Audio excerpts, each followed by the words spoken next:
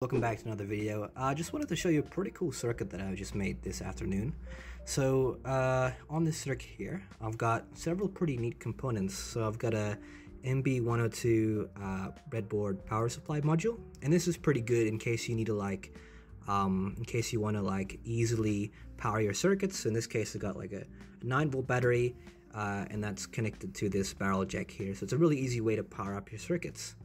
Then of course, I've got my Arduino Nano. I've got a MOSFET, which is basically like a pretty cool switch. So if you've ever been familiar with those BJT transistors, this is essentially like another kind of transistor, which is pretty good for, say, controlling motors like these. And of course, lastly, speaking of motors, I've got a DC motor connected to a pretty simple plastic fan. And just to show you guys what it does, if I click this button here next to this power module, it turns on.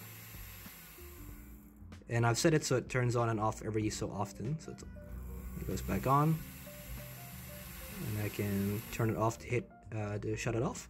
And that's basically it. Pretty cool. This one's a bit more complex relative to the other circuits I've done, but yeah, hopefully I can show some more stuff next video. But other than that, that's it. Hope you enjoyed that video, and I'll see you on the next one. See ya.